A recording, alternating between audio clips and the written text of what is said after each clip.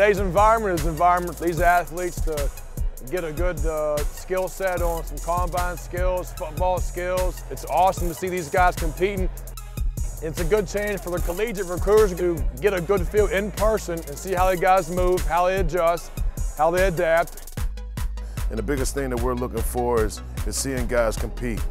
We need competitors, and we're looking for guys that's going to help push the guys that we have already there. How we doing today, fellas? We ready to go? Huh? Pretty exciting deal.